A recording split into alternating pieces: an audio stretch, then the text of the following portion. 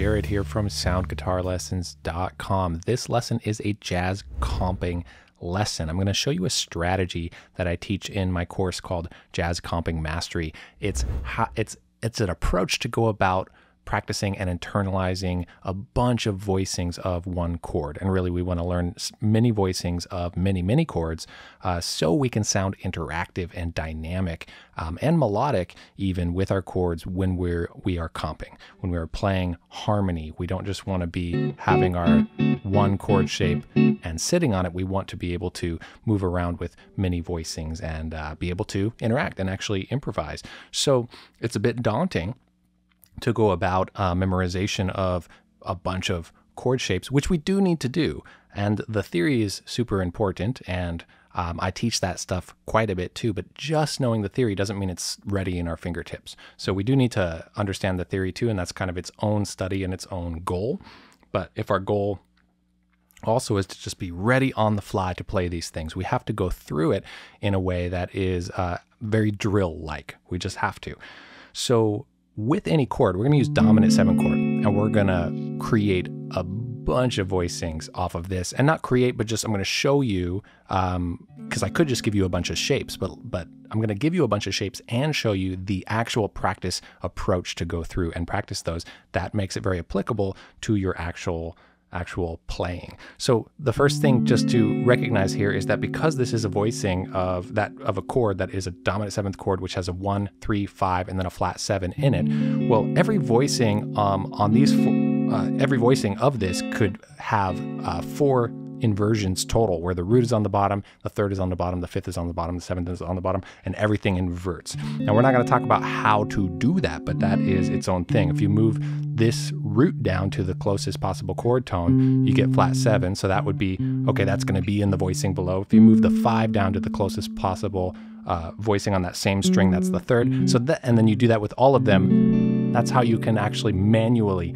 find these. That's a great practice to do as well, but it's also fine to just work with the chord shapes and try to internalize them and do it that way. So the way that I want to have you practice this is something that I call the hub latching approach. I love to give names to things and make them sound very official. It's just what I do. I like to categorize things in that way. The hub latching approach. So what that means is that we're taking a very familiar root position voicing and we are treating it as the hub. We are calling it the home base. It is the hub that we base everything else off of.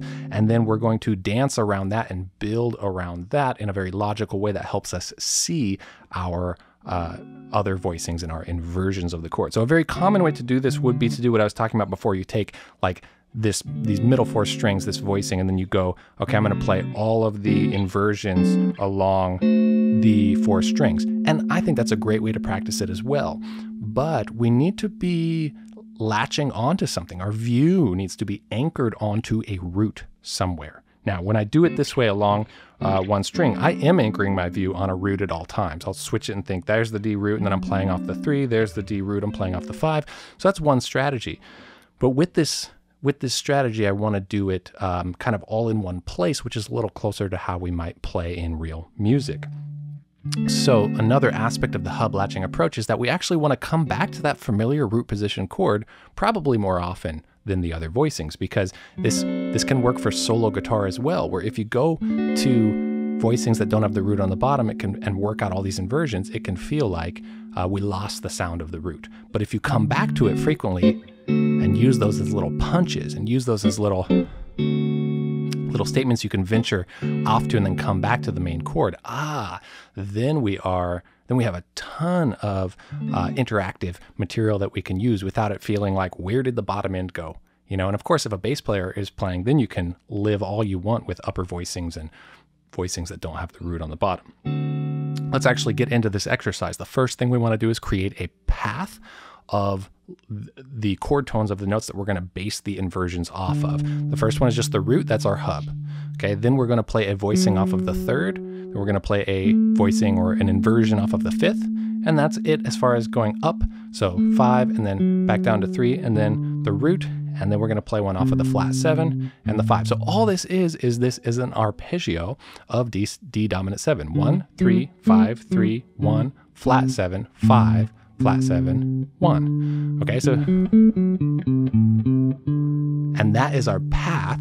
That's what I call our path, that we're going to play a voicing off of each of those. And I very much think of it that way. So if we're playing off of the root, it's that standard voicing. And if we play off of the third, it's going to be this voicing, where it's the third, flat 7, root, and 5. But I'm seeing it as off of the third of D. So I'm seeing the root here and playing it off of that. The next one is off of the 5. So I'm seeing the root here, and I'm seeing that this is the 5th away, 1, 2, 3, 4, 5. And then I'm playing the voicing off of that. So this is a totally legitimate way to work on this, where I just give you these shapes and then you kind of drill through them this way.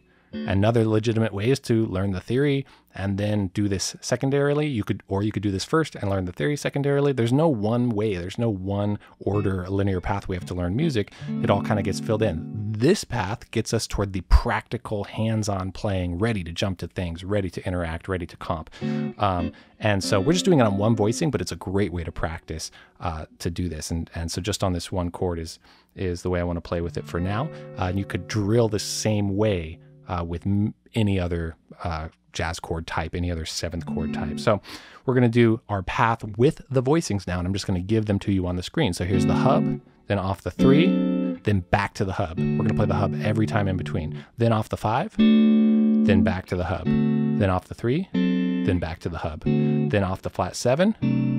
And don't sweat if some of these feel not practical. It's reviewing vocabulary.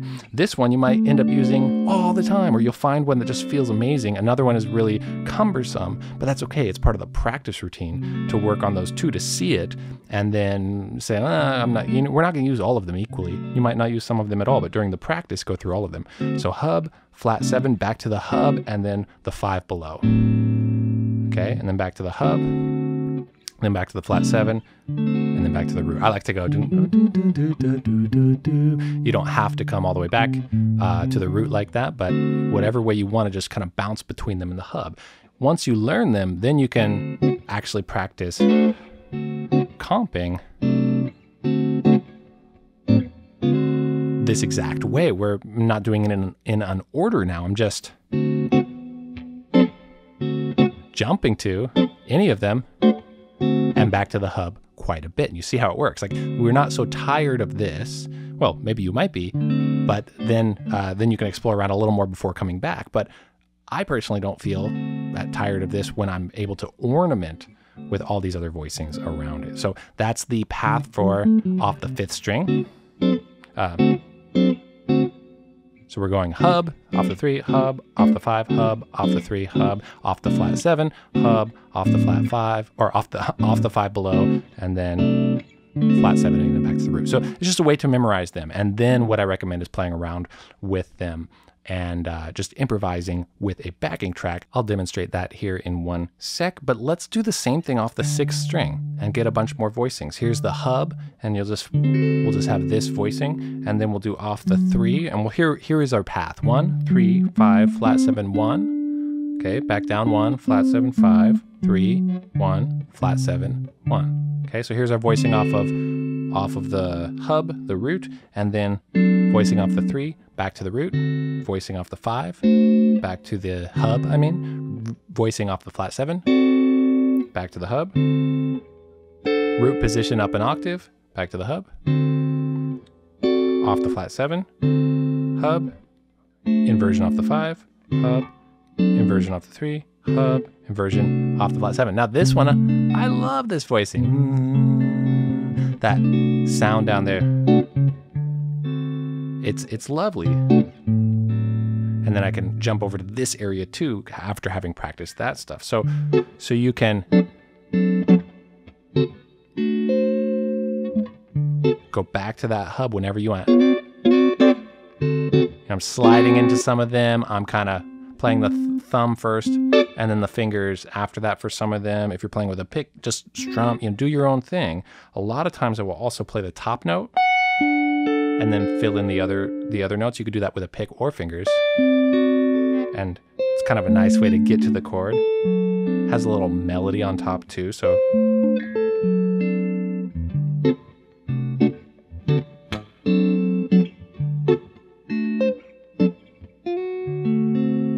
So I'm just using straight up inversions of dominant 7, D dominant 7. And we get a bunch of options. Let's listen to that with a backing track of just D dominant 7, where I'll just try to play around with those voicings.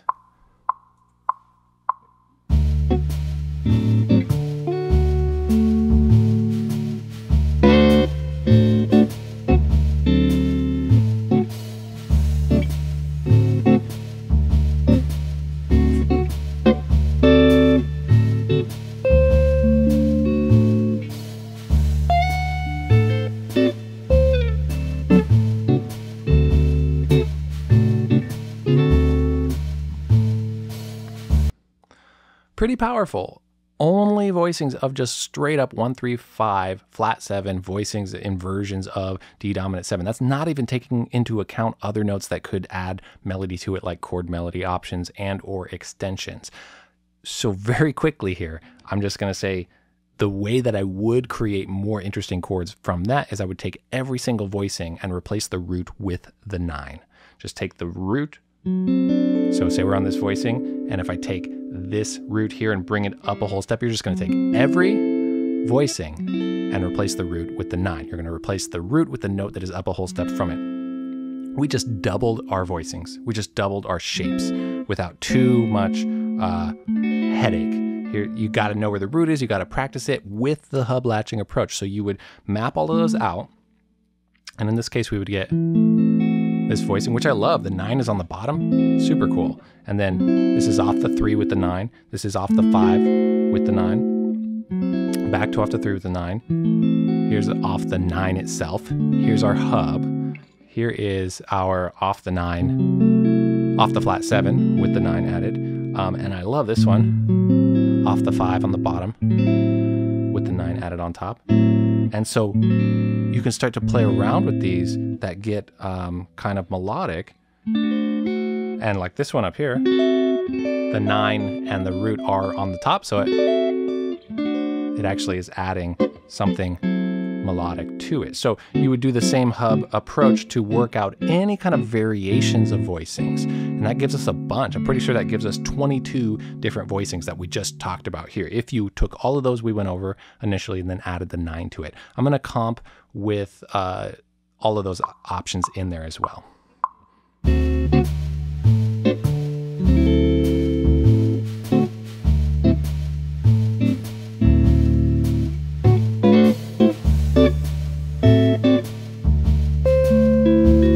This one. That's this off the 5 with the 9 added. This is so cool. Off the 3 here, but with the 9 added, it makes what usually looks like a half diminished chord shape.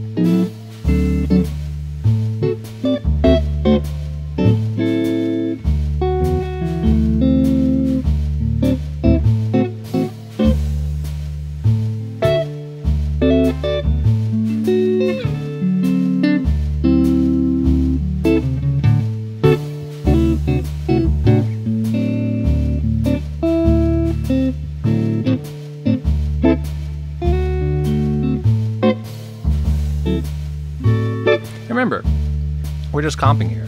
It almost sounds like chord melody. It almost sounds like something much more of a lead interest, but it's comping. And the beauty of it is that you can get into that zone a little bit of saying something melodic and musical and worthy of a statement, because you want to have that kind of ammo to interact with somebody, or to interact with yourself, or to respond to yourself, or throw a little comping action in between playing lines, or whatever you want. So that's the idea. The ultimate thing is to do that on a bunch of chords and then see them so well that you see the voice leading between them, that when a chord changes, wherever you happen to be all over the guitar, you can move to, let's say you're right here and we're playing D7 as we've been doing, and the next chord is G major 7. Well, to be able to see the closest chord. Long game goal.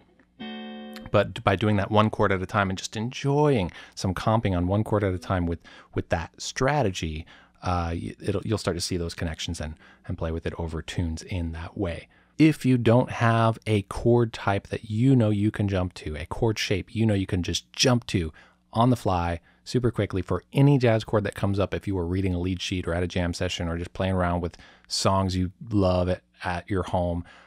If you don't have a shape you can jump to for every single chord shape that comes up, definitely download my PDF booklet called Any Jazz Chord. It walks through with a really simple methodology for how to play any jazz chord that comes up with actually only 8 shapes. And that sounds crazy, but if that interests you, check it out because it's really real, and it's a great thing to have under your fingers as a foundation to then start adding more complexity on top of, like we talked about in this lesson. So I hope you found that valuable. I really enjoy working on that stuff and then seeing it come together as more options, as we get more options to be creative with.